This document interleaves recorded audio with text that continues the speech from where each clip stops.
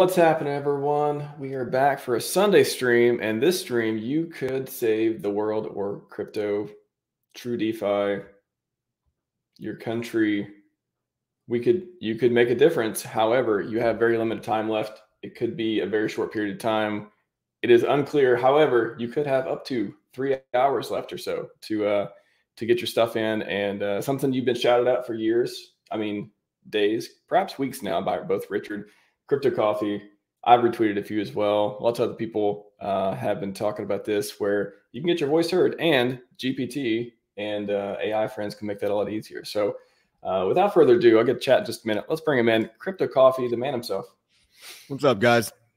I'm eating pumpkin seeds, and I'm sending comments to the SEC. That's a great Sunday night. It's a Sunday night that we all should aspire to do in reality. Be careful with the water. You don't want to grow pumpkins in your stomach. I heard that when I was a child, and I think it's still true, I believe. We're all planting the seeds here, figuratively and literally. Well, now you're bringing it to, like, you get thoughts of Air Friend Somi popping up. You got the 9-inch decks and stuff. You just you went a different direction there, Mr. Coffee. But that's okay. Yeah, that's right. The Chad shows up. The Chad of Donner Swan shows up right at the time. How's it going, man? Get a few pumps in. How's it going? Good to see you. Konnichiwa. Yep. Actually, so free speech. I agree with the title. That's you want to kick us off, man? Once you got the pumpkin seeds digested. Yeah. So basically, lay out there.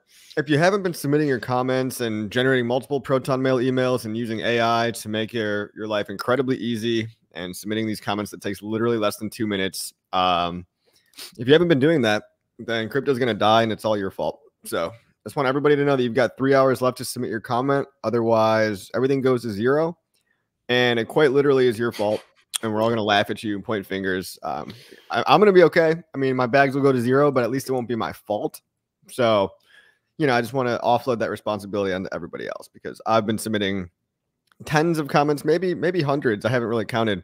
It's been like multiple days. It's just every day I'll do, like, I don't know, 5, 10, just when I got a couple minutes. And I don't count how many I've done, but you just click on the boxes. All right. And just do it. It's like push-ups. You don't count how many you've done, otherwise it's cheating. It's another rule, I think. Is that what Finding Jim was talking about today? He made the tweet. What are y'all doing with your lives? Seriously. And I wonder if he was talking about the SEC commenting on there, saving crypto. He could have been. You never know. Mm-hmm. Is this a new tweet? This is a tweet from Richard. Let's see, earlier today. I think it's the latest tweet on the stuff. Oh. Yeah. I don't think I read this one yet. Yeah, that's why you're here, man. Tomorrow is the end of the comment period for safeguarding advisory client assets. If you didn't bother to submit anonymous relevant comment after being given all the tools and education, then you better be real busy doing something important. So, I love the second paragraph. The interview starting with which BS companies did you promote? Which anti-crypto rules did you fail to comment on? Do you promote margin trading? I think I'd pass that interview, but the answer to that is no. None. All 3 rules that I'm aware of right now. Also, there was another rule. I called my congressperson trying in support of the Financial Innovation and Technology Act, but that's just because Coinbase said it was a good idea, and they want, the commissioner of the agricultural CFTC board, whatever guy, he wanted to kind of classify digital assets as commodities. I don't know if that's the right answer either. It does seem to be better than leaving things in the hands of Gary. So I called my local congressperson. It's super easy. Go to standwithcrypto.org. Links are in Max's description below. Standwithcrypto.org. You just type in your zip code no matter where you live. And if you don't even have to live in the USA, guys, just type in a regular. You don't even have to live in the USA. Just type in a zip code, any zip code. Find a congressperson, call them on the phone, and their secretary might answer. They might not answer. And just be like, yep, I just wanted to talk about the financial inclusion, financial, whatever, innovation. It'll tell you the name of the act, okay? It's some long act, 2023 Financial Innovation Technology Act, all right?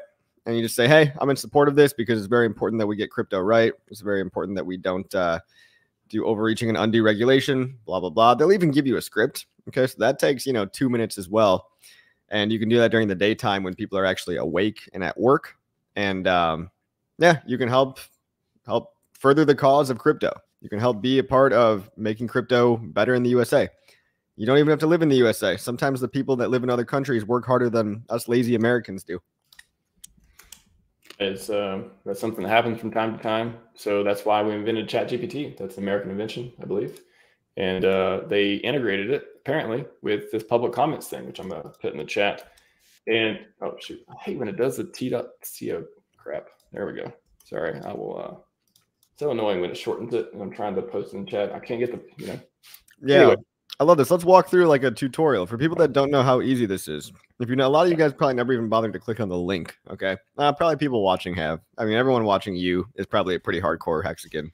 Down for the cause, down for freedom of speech, down for real crypto, removing middlemen and all that. But go to publiccommentsgpt.com. It's right in front of your face. Watch the screen, look at it, and go here. Now go down. All right. And you'll see the SEC rule. These are terrible proposed rules that are overreaching and vast, and they involve definition of brokers, exchanges, definition of there's a whole bunch of stuff, right? That just doesn't make any sense. So you need to select an issue you want to address from the drop-down menu and just click on these drop-downs. Click on them. You know, it doesn't matter which one. Let's say you think that you can scroll down. I didn't realize that there was actually like 80 different rules. I think they've been adding more and more issues, right? Probably. There's a lot of them now, so we're not like repeating ourselves as much, hopefully.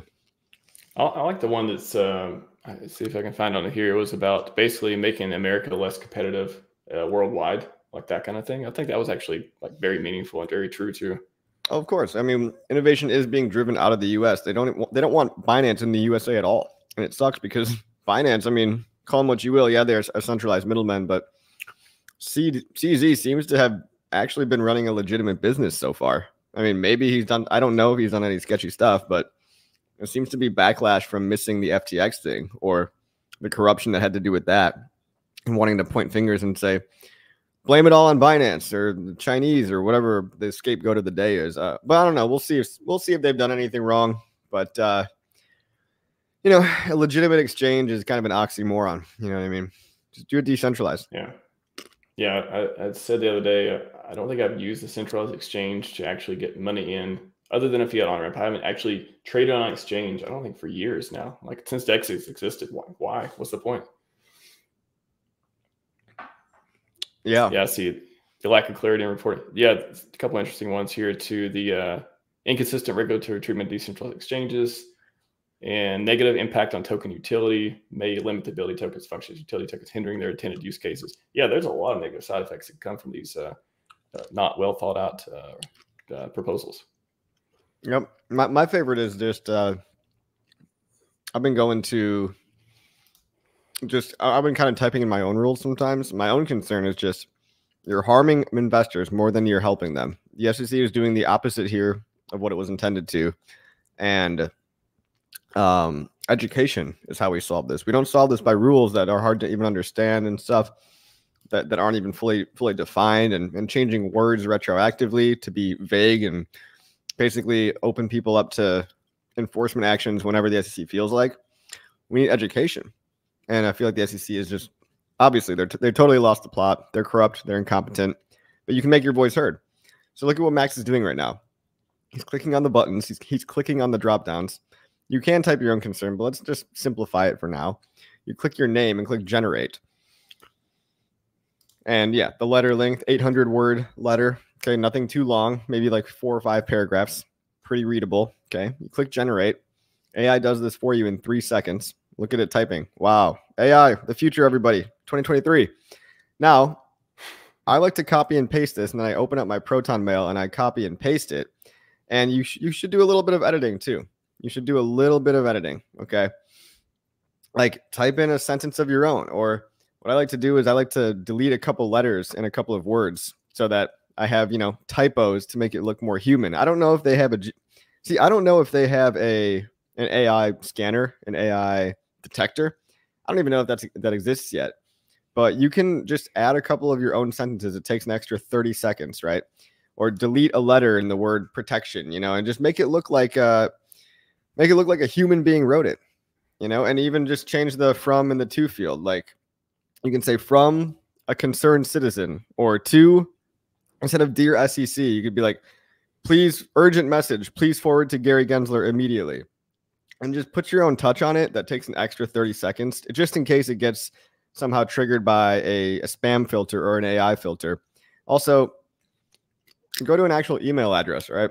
Don't just does this give you the option to send an email? No, it doesn't, right? I swear one of them did. That's what's telling you in the green room, but I don't think this is the one.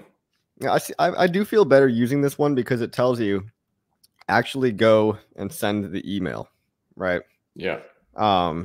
If we're sending these automatically, I also don't know if it's generating some kind of a temporary email, and if it is that temp email address getting also automatically moved to their spam folder. So I want to make sure these are getting read. So I just literally take an extra single minute, copy rule-comments@sec.gov, paste that address into the email app that you're using, and make sure the subject line S7-04-23, you can see it right on the screen here. You just copy and paste that into the subject line. Another trick is in the subject line, you can use all capital letters like urgent or please read or action required. Action required, comment for rule S70423. That's a lot better than just copy pasting S70423. Okay. So just like use your brain a little bit, guys. Like I know AI helps a lot, but put in like a couple ounces of thought. And I think that's going to make it a lot more effective. And at least it'll seem like these are real people, because they are real people. I was cracking up because I remember I watched your video you did a few days ago on it, and when you were like, don't just put in there like Guzzler's bad and all that stuff. And I was like, don't say, hey, Gary Guzzler, stop chugging semen all day, right? That doesn't get the ball anywhere. That doesn't move the needle forward. No needles, no balls, no. Don't put that in the subject. No guzzling in the subjects. That's instructions. Again, it cannot be simpler. 1, select an issue. 2, hit generate, just as we just talked about. 3, email the sec.gov rule-comments. Use S70423 in subject, or use this form. I'm going to click on the form to see what that's about. Could be even easier. There we go. I thought there's a form on the website. Oh yeah, I did this once. I used this form once. I just didn't know, because previously when I went to the SEC's site, it wasn't allowing me to see this form. So I don't know, but yeah, it's just gotten easier and easier, and I love all the tools people have made. It's really great. So congrats to everybody that's actually doing the work and pushing the needle forward and helping to create the future of innovation-friendly crypto environment, and a freedom-friendly crypto environment where you can actually hold your own self-sovereign money. Just going to pull your video up as well. Very good video, very well made as usual. And if you want to do another walkthrough again later, this is like my least viewed video. Nobody fucking cares, man. They're just like, tell me why my coin number go up, please. What ticker do I look at today, sir? they don't want to do anything, man. I'm one of those views. I watched the full thing. I was like, oh, that's actually very informative. And, thank you, Max. Dude, you're awesome. Thanks. I mean, you didn't even need to watch that because you already know what to do. But I mean, well, I had an idea, and I was like, if I just watch the coffee video, it's right in front of me. I'm going down the road. I don't listen to it while I'm here, and then I'll be like so maybe that's like the secret too. I don't know if other people do this. For me, if there's something that comes up, I'm like, oh, it's easy. I'll just watch it real quick or listen to it on the way somewhere. Or otherwise, I'm taking a run.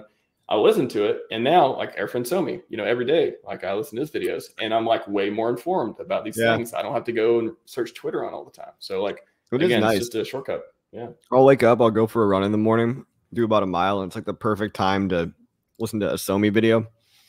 It's great, man. That guy is killing the algorithm. He works harder than me, I think, right now. Actually, I don't know. I do a lot of stuff, but it's a little bit. It's not always visible on the outside. Somebody in the chat wants to know, coffee, do you really drink coffee? I do drink about a cup a day in the morning, usually either a shot of espresso or like a full cup with a little cream, but not too much, just enough. And sometimes I think I don't even really need it. And then Dixon says I smoke coffee grinds. I don't even know what would happen if I don't even know if that would be psychoactive, but I'm not interested in finding out. Prefer not smoking coffee grinds. I gotta stop eating these seeds, man. Pumpkin seeds are. I'm gonna put these in a different room. Hold on. Okay. If they're salted or sweet, now you got me curious about them. Step 2B: proofread your letter. Make sure AI didn't say anything crazy. That is true. Shout out to proofreading. That's a great. Sorry. I was gonna say, I don't proofread. I don't proofread my tweets sometimes, and I'll send them out, especially a poll, and I'll fuck up one of the poll things. I'm like, why did I do that? This is gonna be so great. But go ahead. Same thing you were gonna say, man. It's just AI is not perfect, and you know, AI lets you be lazy, but it doesn't let you just click a button and just like it's all good. We are not victims. No, we are not. Normal swings are part of the game. Real DeFi. By the way, guys, if you want to go to pulsepetition.org, me and this awesome crew that I'm working with, Kinetics and Daniel, you guys will meet Daniel. We'll do some Twitter spaces pretty soon, but we're signing a petition, pulsepetition.org. We've already paid for the lawyer. He's a really awesome lawyer, really fighting for the same ideals that we, that we all agree with. And if you read the petition, I mean, you can read it, but it just says, essentially, we are not victims of the SEC, or we are not victims of Richard Hart. In fact, we were actually hurt by the SEC's actions, and it goes into many different facets of how and why we actually did sacrifice for freedom of speech and what exactly we did. So make your voice heard. We do need to collect this personal information, which if you don't want to give away your personal info, then simply don't sign and don't complain and move on with your day, live your life. But if you do want to be a part of changing history and fighting back and making your voice heard, we've already got 30 signatures. I think we can get up to 1,000 pretty quickly. We don't have to go read the whole thing right now. No one's going to want to read it, but do read it in your spare time if you want to. You can actually download the PDF too. There's a button in the lower right corner of the site to download the PDF. And yeah, pulsepetition.org. We've got a bunch of details in the bottom. Really just reading the website will give you the gist of it. If you read the bottom half of the website, I've got the cliff notes, so to speak, all the talking points here. Again, it's already paid for, but feel free to donate. We do have a donation address, a legal defense fund address, and led by a legend. His name is Robert Barnes. He's gotten people like Wesley Snipes out of jail. He's gotten people like Kyle Rittenhouse, very, very famous lawyer, and he's going to be submitting for us on behalf of the Free America Law Center. So they've basically taken up the case pro bono. We're shouldering all the legal bills, and all you got to do is sign the petition, and this will be read by a federal court. This will be sent by a legal firm, by a well-respected law center, to the judge, and the judge will have to read it and take into account all of the people's point of view before any court proceedings are underway.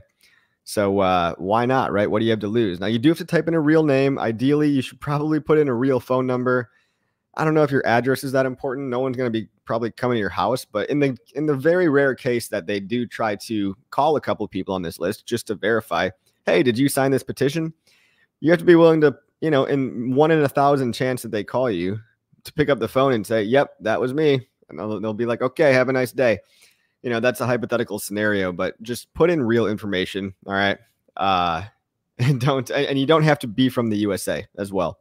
I want to make that clear. You do not have to be from the USA. In fact, it might look very interesting to the judge that we are a global community, and it might be a reminder that the SEC does not police the world and that we are a global grassroots organic community, not just a bunch of victims that were too stupid to realize what was happening here, which is just insulting to our intelligence, right, guys? The SEC thinks you're dumb, so fight back. And how easy is it to fight back? By just filling in a couple fields. It takes you 30 seconds or less.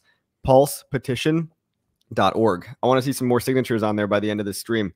We've got 29. I think let's get to 100 by the end of the week. How about that? Got to pump those numbers up, man. I need 1,000. 1,000. I need a 10x. We're aiming for 1,000, and I know we've got tens of thousands of people in the community, so that would be a very, very small subset. I think it's very achievable, and if we get more, great. Ripple had, I think, 50,000, and I don't know if those were all legit, but Ripple's also been around for 9 years. HEX and PulseChain is much newer, so I think we can easily get a really good sample size here, and I think almost everybody watching would agree that. Did the SEC protect investors when they dropped the price of PulseChain by 58% in a day based on fear, uncertainty, and doubt? No, they did the exact opposite. Did they even bother to try to educate or try to uncover the actual facts about who Richard might actually be, what he built? No. Have you read the complaint? There's tons of misinformation in there. It's disgusting, and it's insulting to all of our intelligence. So get out there and fight back. It's almost like there should be more parodies of this where the SEC just comes in. They're like, we're here to protect you. And then like the chart just goes down, just goes way down. And they're like, look, we're protecting them. It's like, oh, it just keeps going down. It's like, oh, I feel so protected. I feel so hugged right now. Yeah, you can see very clearly on the chart where the SEC protected you guys. You can see luckily we've actually recovered. We've gained some ground back. It's been, 2 or 3 months now. So, bear markets don't last forever. And what, SEC, despite what people will tell you, they don't force people to click sell or buy, and they can't stop you from clicking buy or sell. So it is you, the individual, that has the power to, transmit this message, to amplify this message, to get other people onboarded, to buy, to sell. You click the buttons. They can't stop you from buying HEX. They can't stop you from buying PulseChain. It's real decentralized software. You buy some Ethereum, you send it to your MetaMask, and you can swap it for whatever you want in the real decentralized ecosystem. So the only thing really stopping the price from going up is all the fear of the individuals. Okay, that's what it is. So realize that we don't need to have this fear. When number one, we're fighting back. Number two, Richard's a badass founder. I don't know if he's going to fight, or I don't even know if he's been served. There's so many unknown unknowns, but rather than sitting around and worrying about imaginary horribles all day, we could join the team for, Team Crypto. We could join the fight and fight for the ideals of crypto, which is what HEX and PulseChain stands for. And so we can all get off our butt, stop being armchair quarterbacks. And a lot of hexicans and stuff, you guys don't need me to tell you this, right? But the people that maybe just got here, I don't think some people realize that you're actually in something much bigger than yourself. You're in this separation of money and state. Cryptocurrency is a very powerful thing, and it has the ability to give people power away from centralized governments, printing your money into oblivion and stealing your purchasing power virtually by inflating your money and taxing you to no end. It just has not been working out. And cryptocurrencies are a place for all this hyperinflated, dirty fiat money to flow into, and we all can be free and rich at the same time. We can get free, and maybe the number goes up a whole bunch because, again, this money has got to flow somewhere. And people are waking up to the fact that the fiat Ponzi scheme is running out of new victims. Okay. The stock market is, PE ratios are through the roof, right? The stock market is hyperinflated as well because they print more money and they're not going to stop. Again, why shouldn't some of this money flow into superior assets? Digital, cryptographically verifiable, peer-to-peer, borderless cash. Bring it across any country. You don't have to carry bars of gold. And it's free speech, right? Publishing to a blockchain, publishing some numbers on a public database is just like writing a book, right? Ethereum, PulseChain. PulseChain is the paper, and let's say HEX and PulseX are the novels. They're written on the publishing software, which is the PulseChain. So that's all we're doing here. Okay. Thank you, True Moxie. Thank you, True Moxie, for signing. And thank you, Armando. Thank you, Armando. Yeah, you guys do not have to be in the USA. It might actually look pretty good. Come to think about it, to the judge, realizing, oh, we've got people from all over the world, Mexico, Australia, Ireland, UK, just everywhere, it's great. Yeah, man, this is the type of work. Again, you mentioned earlier, like the video is one of your least viewed, and it is I feel like it's always like that. Like some of the most important stuff is not the clickbait stuff. It's not I'm not saying like, yeah, I think I just related all your stuff to clickbait and that one thing. No, okay. Not that. I get it. But yeah, it's like a lot of the important things that people need to see aren't the things they're going to be interested enough to even click on or go search out or even come across, because they're getting the dopamine hits in this thing that asks them to go do work. Or even if it's the simplest work possible, even if it's already, most of it's even done for you, like that's the tragedy too. It's like the most important work gets the least amount of eyes. So salute you for doing that, man. Like that's you're doing the work that needs to be done.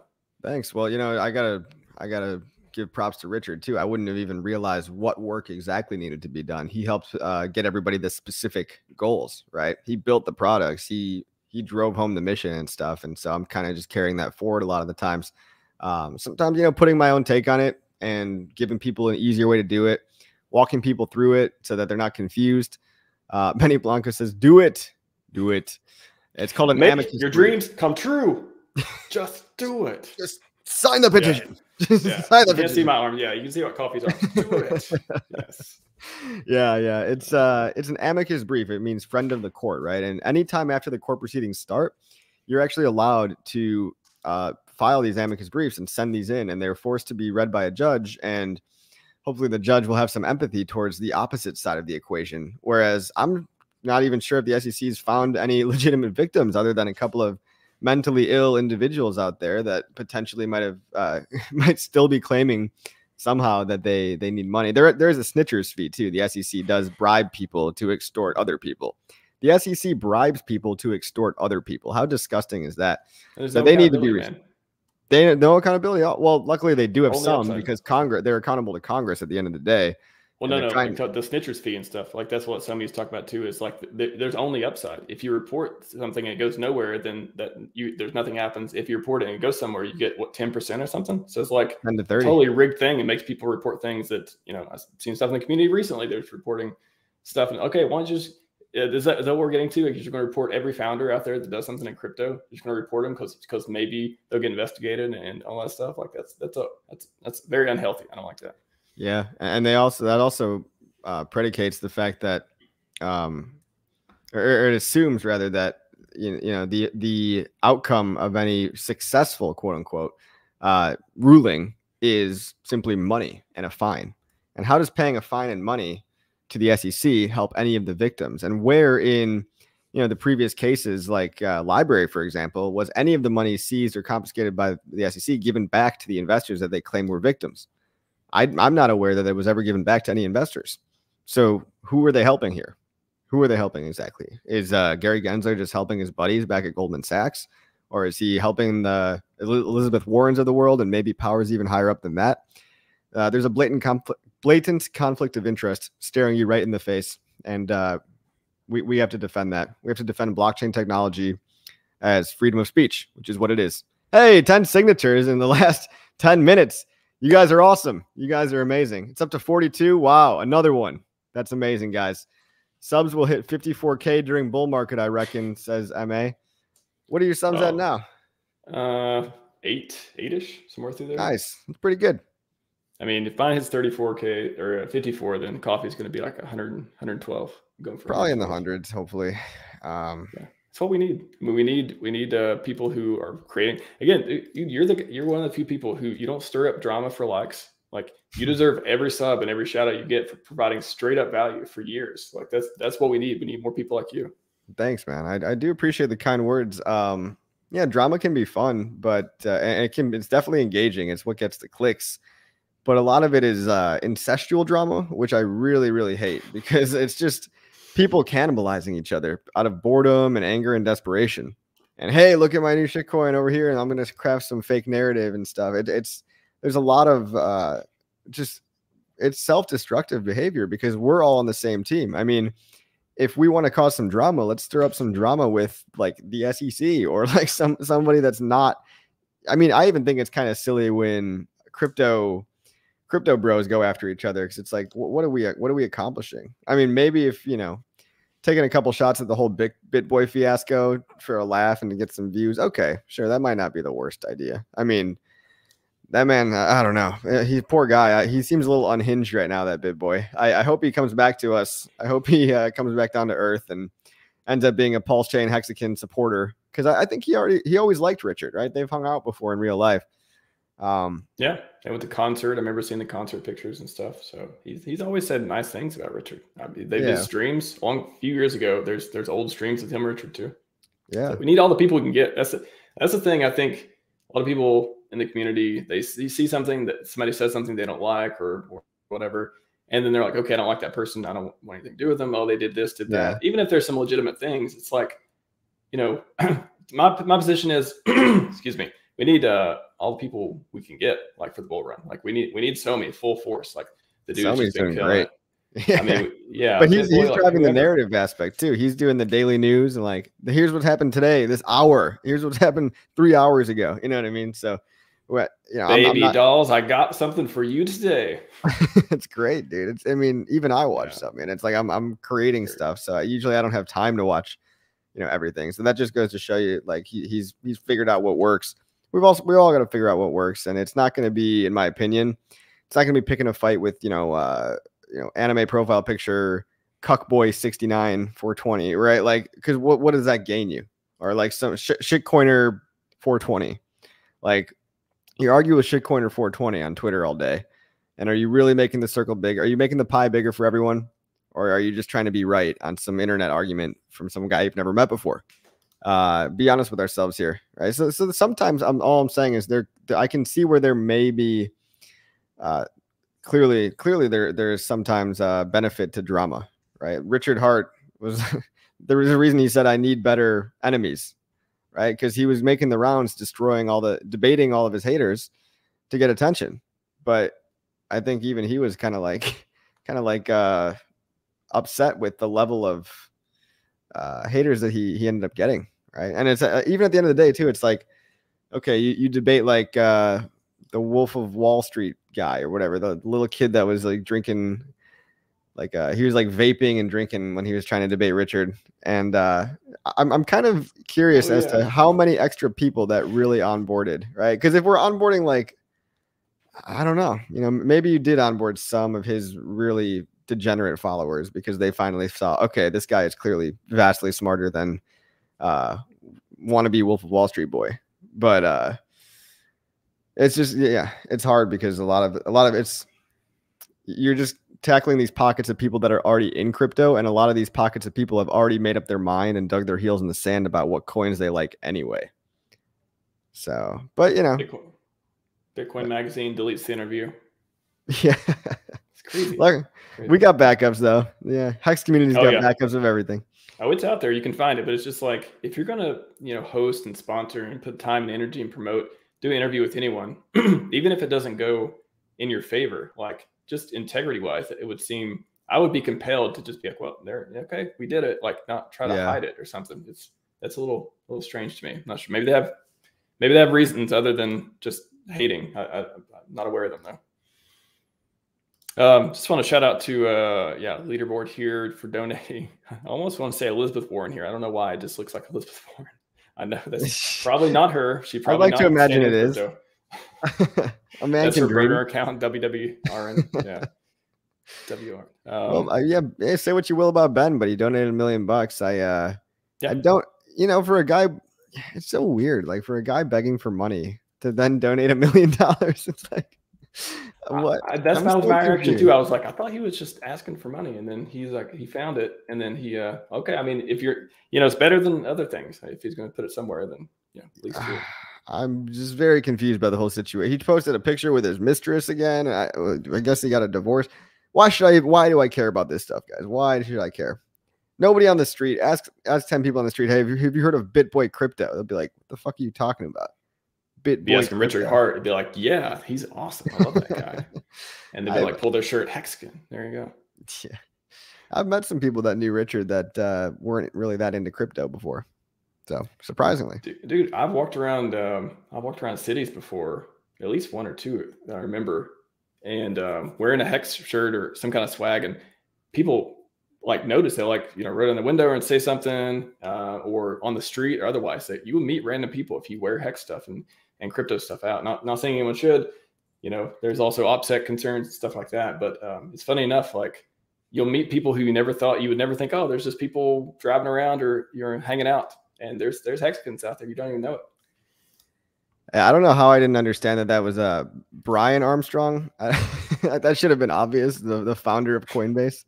So I was gonna say it's either Ben Armstrong or Brian. I may have to go with Brian on that, actually. Yeah, I guess Ben is just so fresh on my mind because he's on my fucking feed all the time. You know what I mean? So that's just that was your Sami updates. Yeah, my Sami updates have poisoned my brain, and all I can think about is Ben.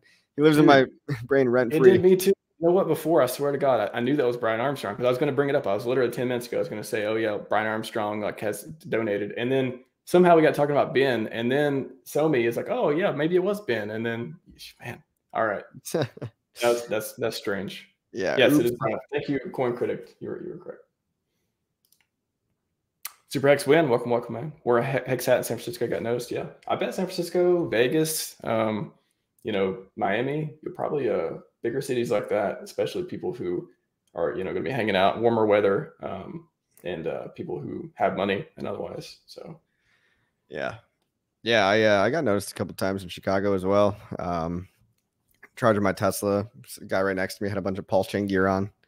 Like, he knew me, but he didn't like know. He was just like, yeah, you're that guy. I'm just like, yeah, I'm that guy, man. How's PulseChain going for you? And then I met this other guy on the street just walking by, like, oh, you're Crypto Coffee. He was like on his way to some kind of like jujitsu practice or something. Like, oh my God, I'm famous, but not really. It's just good to know that we're actually being heard out there. And these could be people at their cubicle desk jobs, you know, wanting to kill themselves every day, but we give them hope. We give them hope for a better future. Hope, not hopium. Yes, exactly. Well, I give them hopium sometimes. I'm a dealer. Hopium dealer. Yeah. I was thinking you should wear every time you're out and you feel like, if you see somebody, always have some coffee with you so they can always associate, like, you're that guy. Oh, you crypto coffee. Yeah, that guy.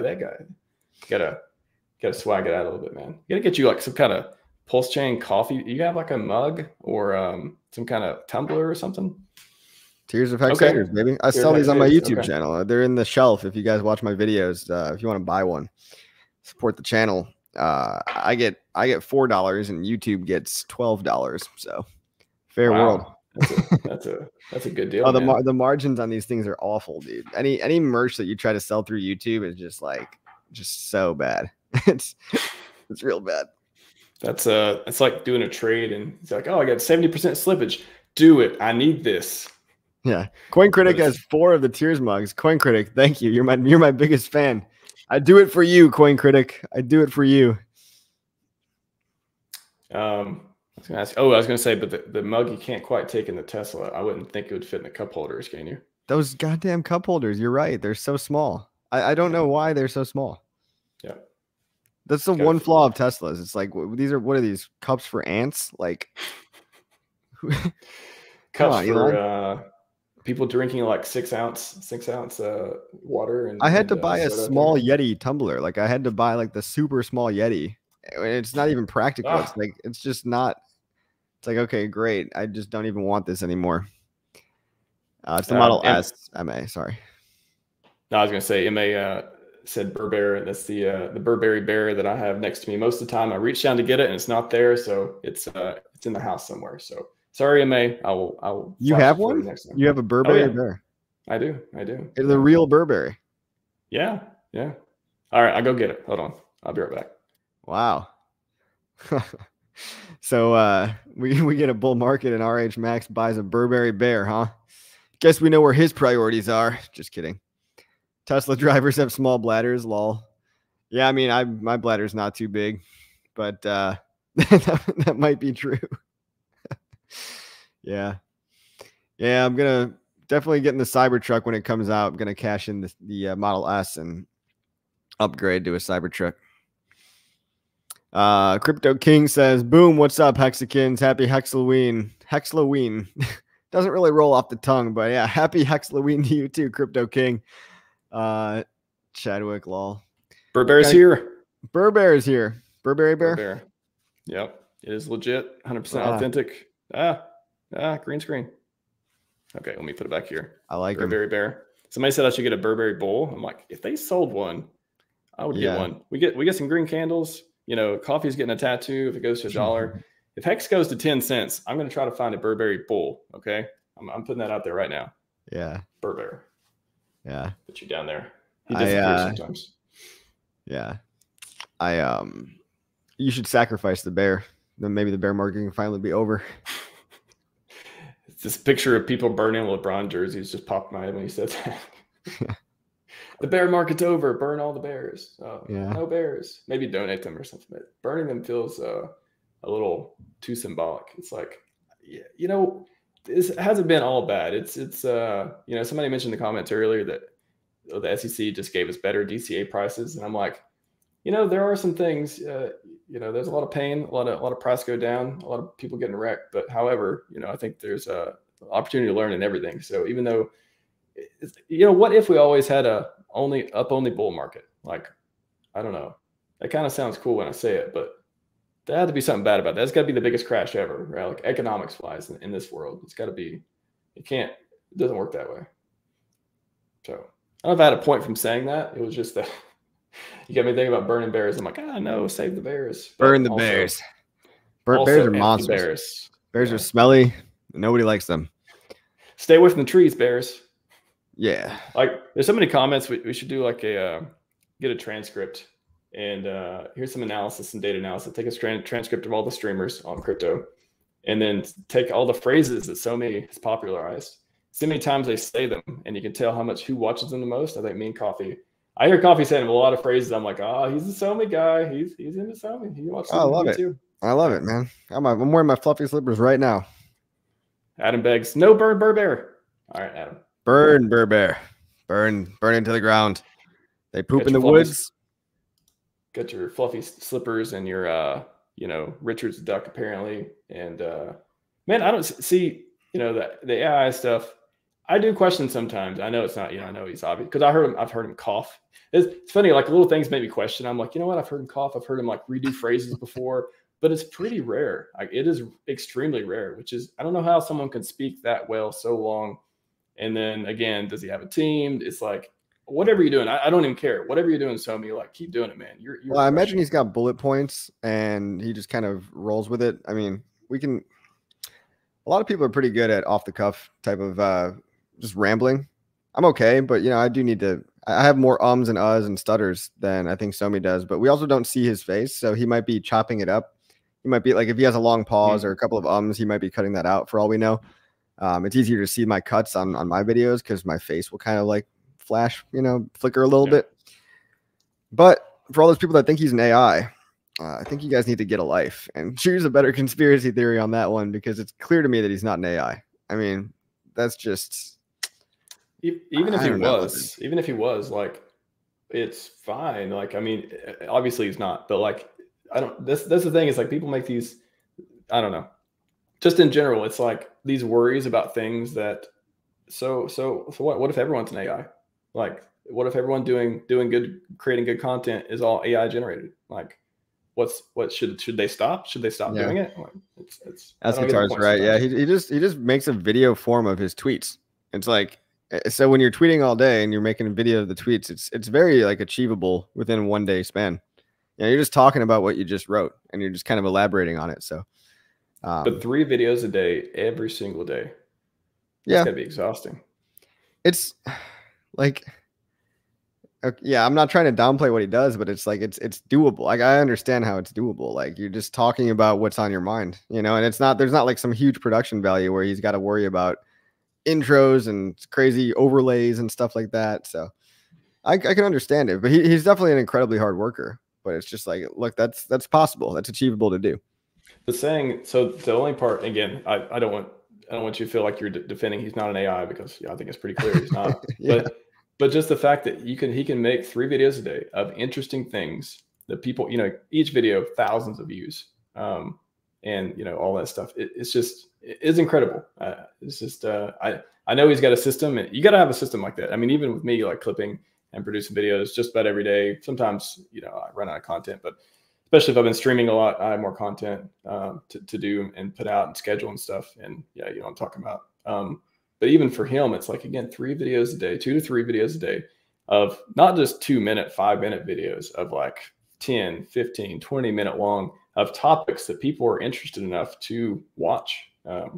It's just not a lot of filler stuff. So anyways, it's just, it's a miracle. And yeah, it's remarkable, and we should celebrate it. And yeah, shout out to Somi.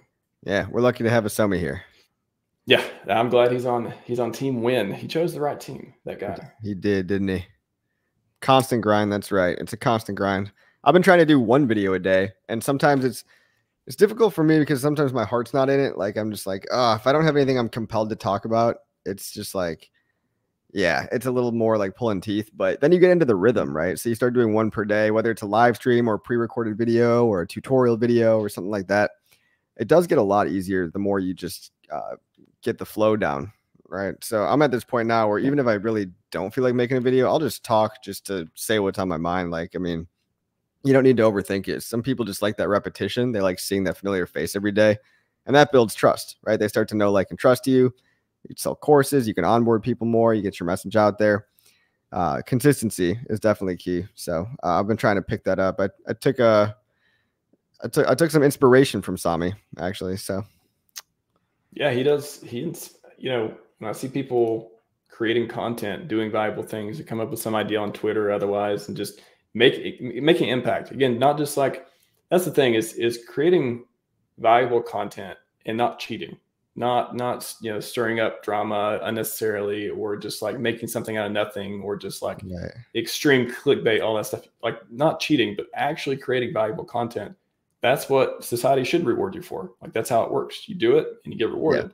Yeah. And a scam is when you fake doing it and you get rewarded, and then you're in that position. So But you do see Yeah. a lot of low-level content out there that gets somewhat views, right? I mean, you've got these guys like the mainstream influencers, right? But they've got entire teams working behind the scenes of, let's write this script, and then you read the script, you're the face guy, and you just teleprompter it, and we're going to have all the flashy overlays. You can kind of trick the human mind with all the bells and whistles and make them think they're getting value. I mean, that's a lot of what YouTube is people think they're getting value. Why do you think like motivational videos and podcasts, like some of these categories are so popular? Because it's like, it's dopamine releasing. Like you can have self-help addiction, right? You go down these rabbit holes and everybody's got these sound bites of, here's the 7 ways to live a perfect life, or 3 ways to make money online fast. You know, people love lists, or do this one thing and it'll change your life forever. You know, it's, and you can have all kinds of those videos, but I used to be addicted to self-help. That's how I know that. You know, I think a lot of guys in their life, they've gone through a phase,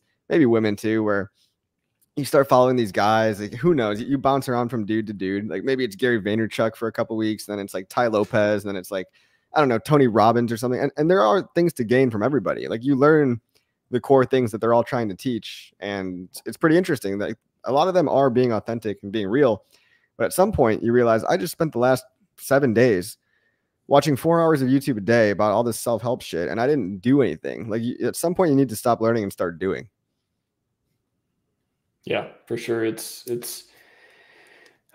think it's a good problem to have. I guess there's worse things you could be addicted to than like self-help or like just, you know, but I think it is one of those things you can go down the rabbit hole and then, okay, am I actually making a difference? Am I doing anything? Am I changing anything? Or am I just acknowledging, oh, that's very interesting. Oh my gosh, that's really cool. And then you just keep going. All right. Are you just funneling time, or are you like taking notes? Are you like doing that kind of thing? Well, it does make your brain feel like you are making progress, even though you still haven't done any real life work or anything. And you know, it's funny. So this whole Richard stepping back thing has also been probably good for some people like myself, right? Like I can't just rely on just, oh, Richard's going to have another live stream where he tells me everything's going to be okay. So maybe I better like get my ass in gear and like make a course and try to onboard some people and make more content, which I've been doing for what, 3.5 years now. But it's even more motivating to me when he's not around all the time. I mean, I love the tweets. I wish he would come back on a live stream. Don't get me wrong. Of course, you know, I'd love to see him on live stream, but he's got his reasons. I'm sure he's building in the background. I'm sure he's got potentially legal issues and hands tied maybe there. But it's given people a chance to kind of step up and create their own brands, create their own things. And there's 180 of us and maybe more. And these are just people that have put their face and reputation on the line for HEX, PulseChain, and PulseX. No other community has that. They've got teams of people. They've got sponsorships. They're paid off under the table, usually to promote Rollbit or BlockFi or whatever shit that went bankrupt, or Bybit, show you to margin trading. And the whole HEX PulseChain community, we're the opposite of that. We're the antithesis of that. We're like just actual people that like crypto for the ideals that it was founded on or for. You know, no middlemen, censorship resistance, getting rich. We actually have the balls to talk about, yeah, we want to get rich on this shit too. But we also like the freedom, but we also like getting rich. Those two things can coincide with each other. Wow. Isn't that something? Bro, I thought you were here for the technology. This is blowing my mind right now. That's the thing. It's like, I am. It's both, you know. It's the tech makes the tech allows you to be free, but it also can make number go up. Win-win. You can have both. That's the thing about this community. You can have both. We have proven that, and hopefully we're going to prove it again and again and again. It is surreal though that Richard hasn't been streaming. I haven't even like you said it, and I was like, I don't even think about it. I didn't even think about him not streaming for. It's been since January of the HEX conference, I believe, Maddie's HEX conference, January. You know, it's been almost 10 months since he streamed, and I don't even think about it. Like I see him tweeting, I see him not tweet for almost a week or so at some points, but it's like nothing's changed. Like, you know, we've got good news, we've got bad news. Candle goes up, candle goes down. It's, you know, like, what are you here for? Are you here to see Richard stream and tell you everything's going to be all right? Or are you here to like make mad gains, you know, promote your own bag, like participate in free crypto, true DeFi? Like, yeah, I don't know. I don't need him to stream. I want him to stream, but like, I don't even think about him not streaming. I think that some of the people that had Stockholm syndrome about him like going away, because first of all, he never left, right? He's still like, clearly he's here, man. Like, what more do you want? He's tweeting every day, maybe every other day, maybe every 3 days. Oh my God, where has he been for like, If people are that insecure about this single point person needing to be there all the time constantly, when he's still here and he's still doing a ton of work or whatever, allegedly, no expectations, allegedly behind the scenes, then I just don't think, I think those people were meant to be shaken out during this period of time. I think if a little, not being on camera is going to scare them of having this figurehead, right? And he'll be back one day. He'll be back for the glory. He'll be back after, hopefully, I mean, in a perfect world, the SEC just throws the case away, right? Maybe the amicus brief helps. Maybe pulsepetition.org. Maybe that helps, guys. Go sign pulsepetition.org. But yeah, someone in chat is like that. He just mentioned a dude that had those issues. Yeah, I agree. I'm not going to call anyone out by name, but there's people that have been freaking out and throwing a tantrum. And we do need to get rid of those people if they're not strong enough to hold for multi-years. Right? If they came in here 6 months ago and thought they were going to just, they're going to get into PulseChain right away and it's going to go up and to the right forever, then they don't understand the game they're playing. Every new coin dumps when it launches, especially when you had a whole bunch of people that bought in early, right? And some people are going to flake out early. That's just the game. That's how it goes. You need 6 months, maybe a year to shake everyone out, and then things can go up. But we're holding on 5-10 year timescales. And some people, I guess, don't understand. I mean, we can yell and scream from the rooftops. We can repeat it over and over. Long-term holding wins. Trading sucks. Long-term holding wins. Trading sucks. And some people will just be like, all right, okay, cool, I get it. And they'll be holding for a week. They'll be holding for a month and be like, oh, shit, the price is down. Tell me which one to buy. This long-term holding thing kind of sucks. Yeah, I'm going to go trade. And then they do it, and then they just get wrecked. And then it's like, oh my God, I staked for 15 years. Why did I do that? Why did I do that? You ever see that meme of the guy riding a bike, and then he's like, he sticks a stick in his own tires, in his spokes. Yeah. He's just like on the ground. He's like, who did that? Or something. He's like, why would they do that to me? That's basically like a lot of these people out here. Hashtag trading. Yeah, that's day trading. Yeah, I may have spent a week or so day trading, and let me tell you, it's not. I don't recommend it to anyone. It's not fun. It does not help your sleep. It does not help you during the day. Stop looking at the charts. It really is like getting that experience. It was like, whoa, okay. Now I'm glad these tools exist. I'm glad there's tools, all the banking products and stuff like that. I hope they bring a ton of money into PulseChain, but boy, are they for a certain group of people and not for the general public? I would say who kind of it almost becomes like a job, and I don't know. I don't want that job. I don't want any more jobs other than that job. Yeah, I can tell you guys a secret. It's not really a secret because I'm about to tell you, but I did a little tiny leverage position, and I went 1x leverage long on PulseX when PulseX was about 0.0. It was 90% at a 90% PulseX dip, so 0.00001. I did a 1x leverage long. Oh my God, scary, on fame.io. Now, is this leverage trading? Technically, yeah, but it's so incredibly, in my eyes, that was so incredibly safe because the price could dip another 90% from where I was at before it was liquidated. And I'm just taking the bet that after we dip 90% on PulseX, we're not going to dip 90% more. And it's a small position. I took out just a tiny little bit, and I'm already in profit on that. And that's a 1x long could potentially get you kind of like 2x your money, right? Because you ride the price up of your underlying collateral, and you have the 1x on top of that, which you can sell later. So you can do these really, really safe strategies, but like if you don't understand that, even going 2x leverage scares me. Like I don't even like 2x leverage because that means the price can fall 50% and you're liquidated, right? But sometimes I play around in these other things because I just want to see how they work. And it was like maybe a couple weeks ago, and I was like, well, PulseX looks kind of bottomy here. Maybe I'm wrong, but I did it. Oops, guys. I'm sorry. Yeah, it's somebody had a comment the other day. I think it was today. I don't know if do you read your comments on YouTube and stuff? I don't think you do. I don't, dude. I value my mental health too much. Yeah, I might get on that bandwagon at some point, but yeah, I usually don't get anything that bad. But somebody said, I think today, they were like, this guy, because I posted the video of Buck and Dylan on going through Founders Week, going through Fame and Fiat and Fatty and all the products, and I posted the video was literally it's like some understanding the risk reward of leverage trading. Literally understanding the whole video was about, it was like going through Buck, and he was saying like, oh, here's the risk. I was asking all the questions. making like literally educational. Here is what you need to know about leverage trading. Not promoting it, not saying anyone should do it, saying literally here's the risk and here's the reward. Here's how professional people think about it. And then one of the comments was like, something about like this guy went from making validator videos to promoting leverage trading or something. I'm like, how is that promoting leverage trading? Like I literally, like my content is so educational. I cannot make it more like unbiased in some ways. I'm not even that interested in NFTs, but I love that we have a huge NFT platform to bring people into PulseChain and like TBL and stuff. I'm not that into leverage trading. I'm glad we have these banking apps. A lot of people are interested in that. A lot of people want to be able to do these things in the bull run and the bear run and in between.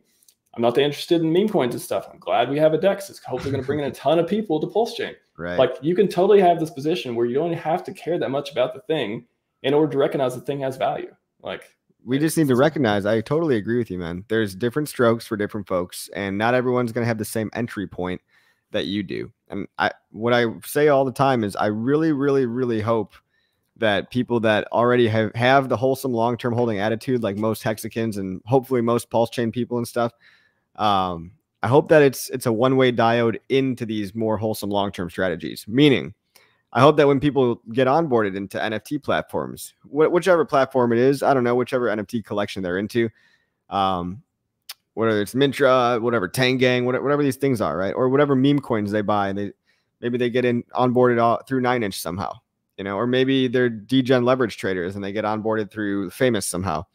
I hope that some portion of these people sees the better way. They see where the real winning team is, and then they hop over to, you know, Team Crypto, Team Long Term, HEX, PulseChain, PulseX, all that kind of stuff. And I just don't like to see when people go the opposite direction. But then again, you can almost make the argument maybe these people were never really, you know, one of us in the first place. If you're gonna, you know, if you said you're all about PulseChain and now you're full-time day trading meme coins, you probably were always just a meme coin day trader. You just decided to wear the PulseChain community hat for a little bit, you know. That's the hard thing too, is evaluating, you know, like who. Yeah, I don't know. I don't want to get into like true Hexicans or people. Like none of that. I think that's less interesting in this thinking about how valuable people are to the ecosystem. Right, like everyone has a different level for sure. Exactly. So like hating people because they're halfway in, halfway out, or they do this or that. It's like, to me, I look at people and say, how valuable are they? Like no matter what they're doing, their actions, all this stuff, they say something I don't like. They don't. Right. They don't. Right. Like, it's not like me, like a moral judgment on your, like, oh, you don't agree with my mission, therefore, like, whatever. But if yeah, those millions of dollars of TVL, get out. I don't like what you said that one time. Like, that's not. Yeah. We're not like we're not trying to be the woke police over here, or like the Hexican police or anything. But it's like, yeah, you are more useful to me if you align more closely with my values, and it's on a spectrum. Right. Some people are kind of like 50% on my level with like what we want to do. And that's cool. We can be friends. Like I consider myself, you know, we have a friendly relationship with everybody as long as they're some level of connected with us and furthering our cause, and at least not going, at the very, very least, not being a detractor, like not just hating or spreading FUD or like deliberately trying to scam people. And I think there's something good to be said about a large majority of the PulseChain community, right? Whether they're trying to build their side project, even some of these reflection tokens that I hate, you know, I don't touch these with a 10-foot pole. Maybe there's some chance that, you know, they still are potentially opening up the, you know, the idea of PulseChain to people that might not have found it otherwise. So, you know, there's just different. It's a chaotic world. It's kind of like we're all having to come to terms with what is our mission, right? Yeah. And I think, and everyone like has their own thing. And you know, maybe 10% of people are like, hey, they're just never going to leave the PulseChain ecosystem. They love HEX. They're only going to buy like HEX derivatives. They're only going to buy their, you know, special PulseChain projects they love. They're always going to, you know, support Richard. And maybe like 80% of people are just in the middle. They're like, hey, who knows? Like maybe I'll create my own coin one day, and maybe I'll like join another community, or maybe I'll do whatever. Not saying those things are bad, just saying like they're not like 100%, they're not 100% committed to this ecosystem. And then there's the other side, the other 10% that's like, hey, they're literally here to take advantage of people and scam people.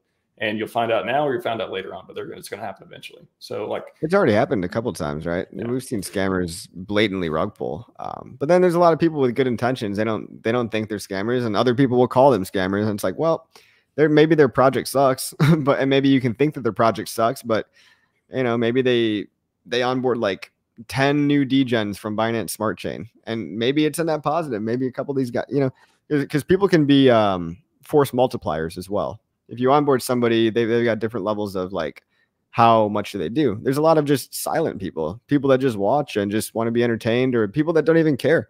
There's HEX and PulseChain holders that are totally mentally stable and going about their normal society life right now. And they don't keep up to date on the news or the Twitter drama every day. They don't subscribe to any content creators. They just think they heard maybe, oh, PulseChain might go up. Okay, I'll buy some and I'll wait a couple years. And that's probably a large silent majority of people as well. Like, I sometimes wonder how many people are even on social media. Like, how much of Twitter is representative of the actual holders in real life? Like, how many normal people are out there that are that don't have mental issues like we do? That like to watch their bags get dropped 90% all the time and still talk about it. I'm telling you, man, you painted a picture. Like, those people who like they're on Twitter every day. They don't know the latest thing. They're not watching streams or whatever. I'm like, that sounds pretty nice. That sounds pretty good, actually. Yeah. Like the guy that came out to me and was like, hey, we need to do this amicus brief. And like, he reached out to me about it. It was his idea. His name is Daniel. You'll meet him. I go follow him on Twitter, and it's like he never posts anything. I'm like, wow, this guy must have such a peaceful life, just not on Twitter every day. And he just decided that he was going to make this amicus brief into his thing. So the dude wrote up the entire amicus brief. Took him days. Right, it's a long freaking document, and I proofread it, so I would know.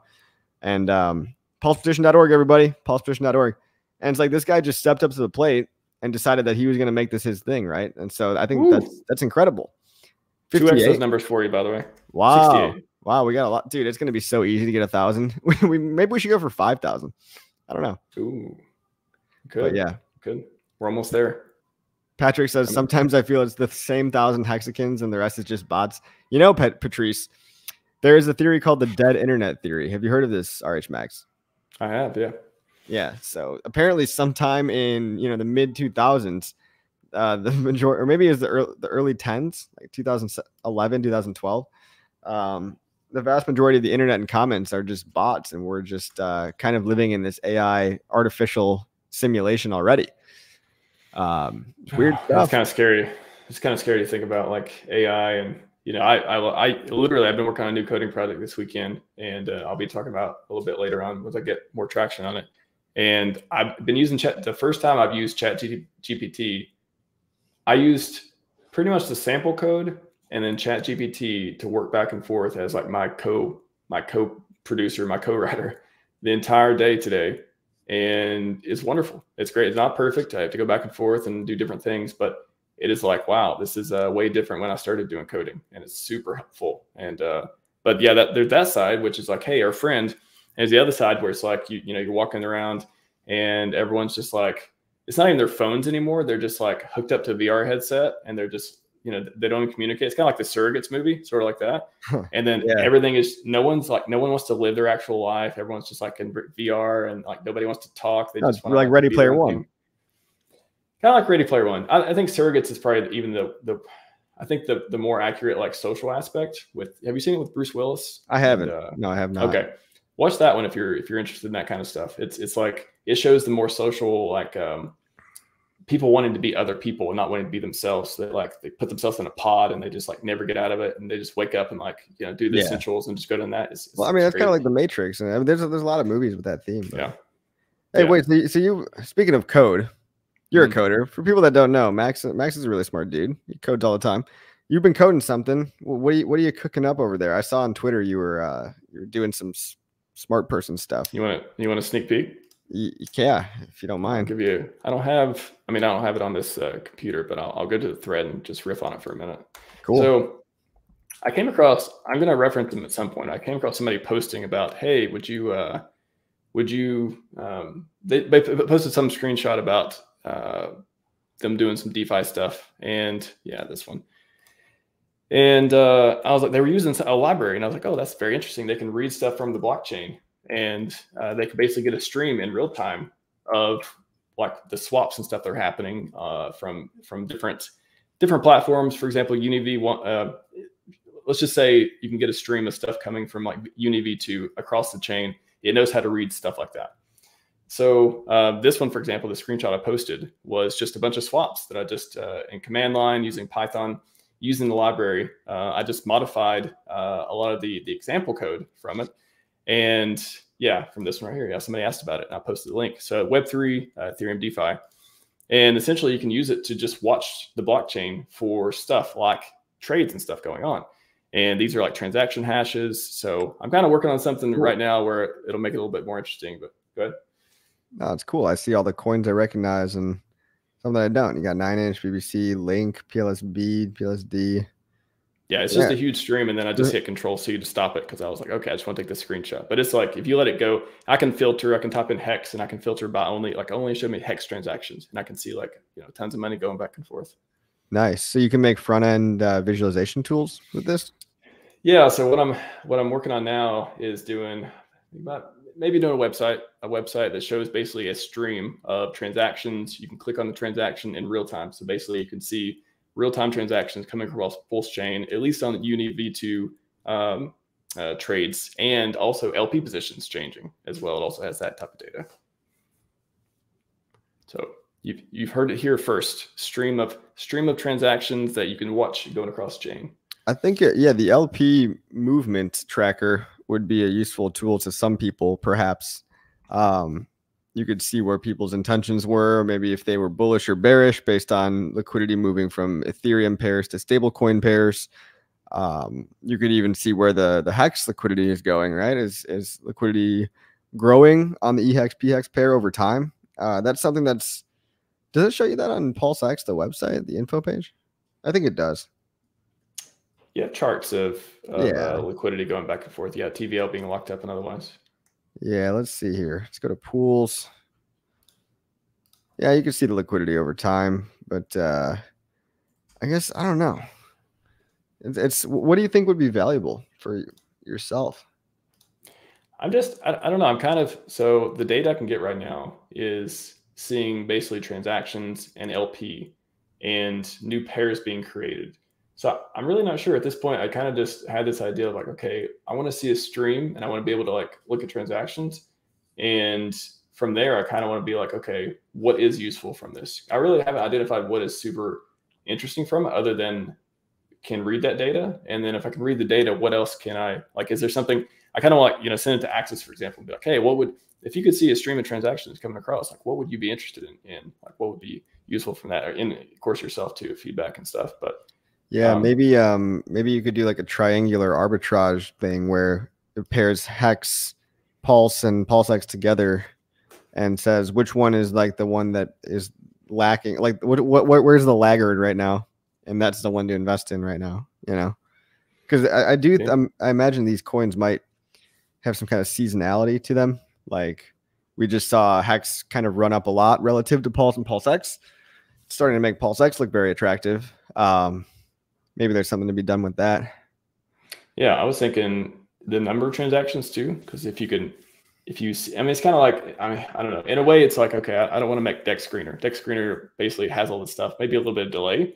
Maybe I can get it faster, maybe not. But like, I don't want to recreate Dex Screener either with it. So it's like, yeah, I don't know yet. I think if nothing else, I will. It's intellectually like fulfilling for me because I'm like, oh, this is cool. I get to work on the blockchain thing. It's interesting. And I want to open source some code around it. And then if I do stand up a server, which I kind of already did, I already stood up a server. I'm already like testing it. I'm making like a web API, not API, but web framework around it, basically to hit the code on the back end to show it on the web page. So it's just a learning exercise for me too. And I'll open source the code. So yeah, anyone can like go take it and go build something else if they don't like what my final simple product, which will probably be. I don't plan on building I'm not going to build look into HEX with it. I'll say that. I'm not. You don't want to reinvent the wheel. A lot of people have made a lot of cool stuff. So finding a use case, an application for this data is the hard part, really. Yeah. So that's been my, I don't know. I've been heads down on that today. So that's been my fun little thing. But we'll see. I think I'll probably talk about it next couple of days. If I make some progress, I I was stuck all day with ChatGPT, going back and forth. Like, no, this is a bug. It keeps giving me the error. What's the thing? It's like, oh, try this. Finally made some progress, but still not completely there. It's funny. Like, this is the first day I've talked to the AI back and forth a whole lot, like for, at least 2 or 3 hours. And I've learned that they're very good at presenting data and like presenting different ways of doing things, but reasoning, it's very clear reasoning isn't there. It's something where if I would have known the library better, if I would have known the frameworks better, or if I would have just been familiar, I would have been like, okay, obviously, like this solution is not going to work. I had to do something different. So then I got to tell ChatGPT, I go, oh, this solution is not going to work because of this.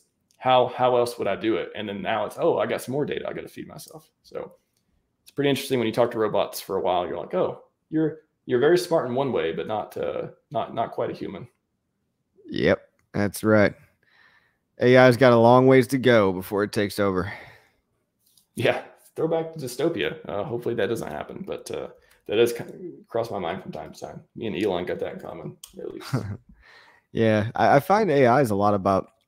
It's really kind of just like the next gen search engine. It's a beefed up version of it. It's a personal assistant and a search engine, and like just anything you can imagine it can answer, but it's limited by, I don't know. It's limited by lack of having a specific goal, like, which is good. You don't want to like program it with some weird they start to do these woke biases, right? Like, as an AI model, I favor the left's opinion no matter what. So just don't talk about history. And then yeah. It's, I don't know where it's all going, man. It's a language library, says Coin Critic. Literally, yeah. It's a huge language library.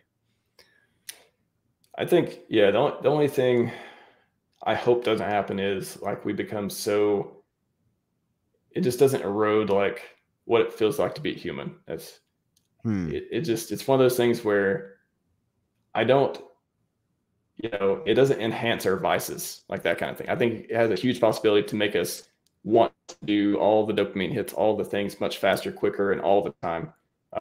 Instead of some things should be hard. Some things we shouldn't have shortcuts to, because that makes you better as a person. So I hope that doesn't degrade humanity. Like that's my biggest worry. Yeah, well, it's degraded those that only want to consume, right? Like, it's made consumption of content incredibly easy, and it's only getting easier. So you've got these Meta, glasses, right? They just came out with these AR glasses, and I actually thought they were pretty cool because I'm like, oh wow, you can live stream from your glasses. But I guess that also means you can consume content anywhere you go as well. And the zombies are only going to get more zombified, but you really need to differentiate yourself as a person with a plan or a person following a plan.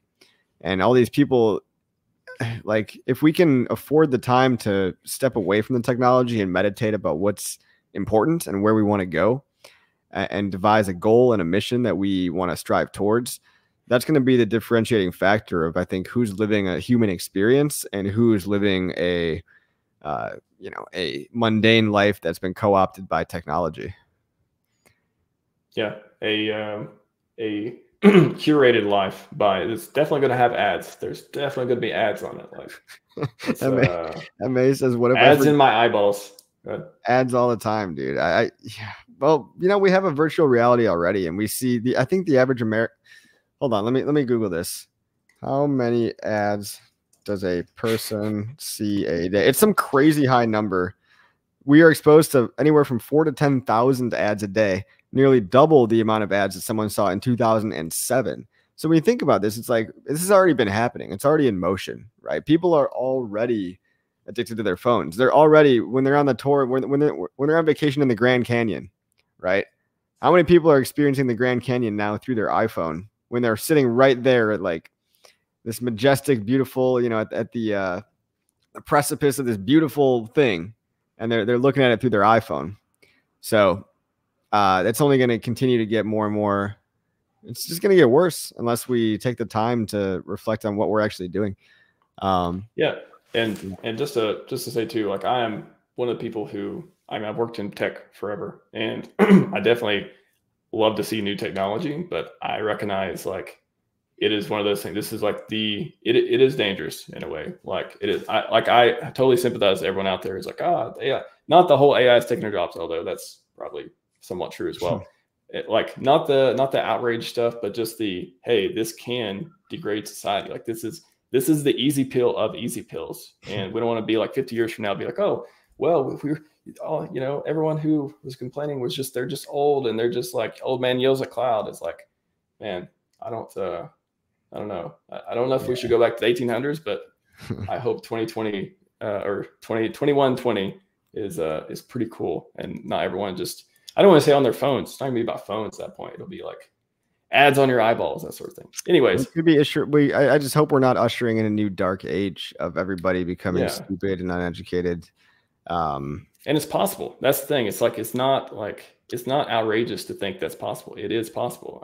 Humanity's gone in these cycles of society coming together and then collapsing over and over again. And a lot of people are comparing America to late stage Rome, and maybe where we're at now to even maybe like the 1600s, where there were many tiny, all kinds of warring nations and stuff, and decentralization of power rather than centralized empire building and stuff like that.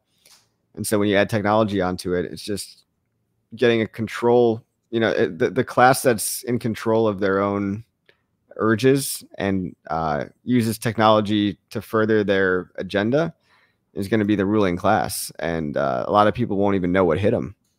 A lot of people will be just victims to whatever's forced upon them. Like new iPhone, yeah, they're all going to work to buy the new iPhone just so that they can doom scroll Twitter more and see more ads and buy more material shit.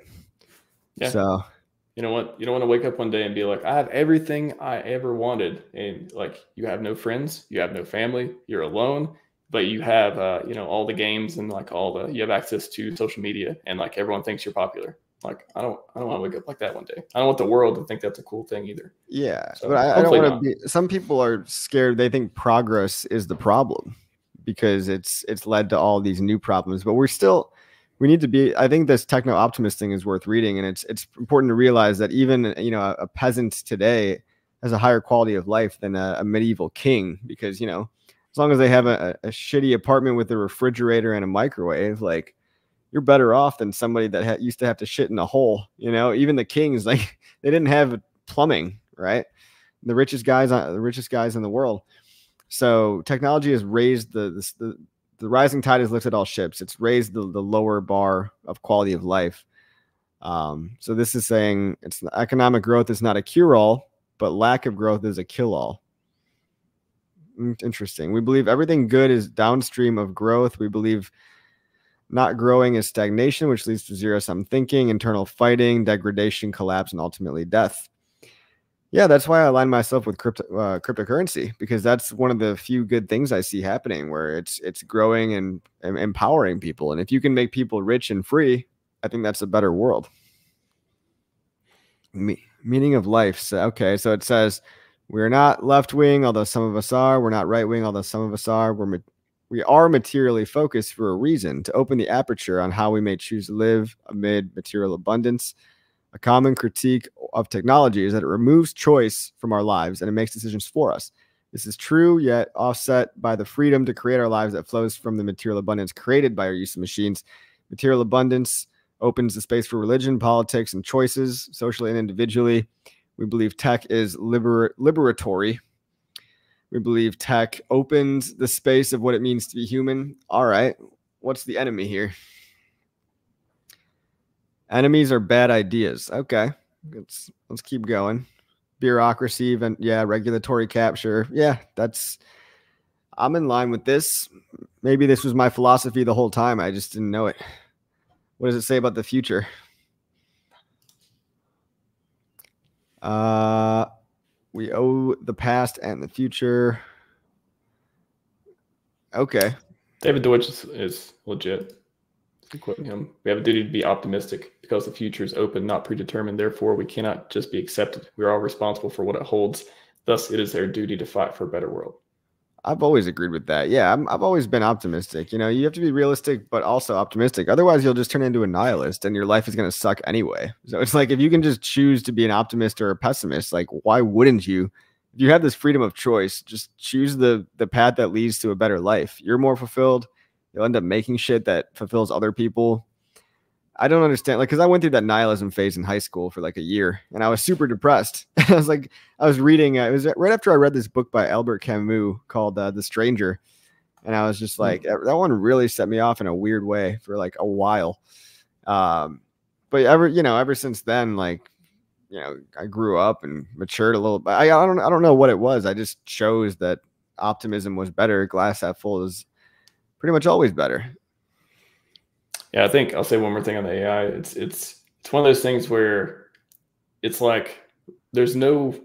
I feel like there's no way to win as far as regulation. If there's no regulation, it's like, I don't know. It could go insanely bad in certain ways. If there is regulation, it's just gonna be bad regulation. So it's like it's regulatory capture. Yeah, yeah, it's tough. It's tough. We can just optimistic. I'm always optimistic. I'm very. You need rules. You just need good rules, and sometimes you need new regulators. Like maybe the SEC should not even be in control of digital assets. Yeah, test your mental fortitude by looking at the PLS chart. Oh God. Right. Everybody's still watching. Everybody's still watching is extremely mentally strong. Congratulations. Hey, a little pump. Nice to see a little green number there. We've had red numbers for a couple of days. Let's see if it loads. Load, damn it. Kind of slow. Yeah. Kind of slow. GoPulse.com. No, just kidding. I love GoPulse.com. Yes. Whoever that mystery developer is he's a blessing. I'm going to punch the browser if you don't load. So I will not be defeated. Coin Critic is skeptical of VCs. Yeah, it is weird that a VC wrote that. VCs tend to sell out eventually. I guess some of them can have good intentions. I don't know. Like angel investors, like they're not all bad. But sorry. Yeah, just looking at the daily. We had those candles up, and then womp, womp, womp. Yeah. Well, if you're a trader, that's one thing. If you're doing longs and shorts, you're watching these things. But if you're chilling, if you're relaxing, if you're enjoying your life, maybe not too many validators. Yeah, we just hit, somebody put in there, we had like 48K now, which is insane. That is way too many. I totally agree. Like that is a very good thing. Very cool. I'm moving, but I can't wait to spin mine back up again. John Kim said, not a 15-minute guy. I posted the tweet the other day about like HEX and then just a red bubble, and it was the somebody sold. I quoted the whales, whatever the thing is that says like the big buys and sells. I quoted it because somebody sold like 12 million, and I accidentally had on the 1 minute chart, and Trayvon James commented, and he was like, man's got it on the 1 minute chart. I'm like, oh my God, I actually did. I didn't even think about that. I was looking at something else, and funny enough, he called it out though. So, nice. It's cool that Crypto Bubbles is supporting PHEX and EHEX now. That's a big deal. You know why that's a big deal is because a lot of people use Crypto Bubbles and a lot of normies use it. And a lot of people didn't realize there's two versions of HEX. So this is going to force them to realize that, oh, HEX has two different prices. Yep. I mean, it has the whole time, but you've been living under a rock. So here you go. Here's your shiny little bubbles. Now you can learn something maybe. God, those guys are so stupid. They have two tickers. God, never buying that crap. Yeah. Yeah. Little do they know, we've got two tickers for every single coin on Ethereum. So if they don't like EHEX and PHEX, they're going to hate a lot of coins.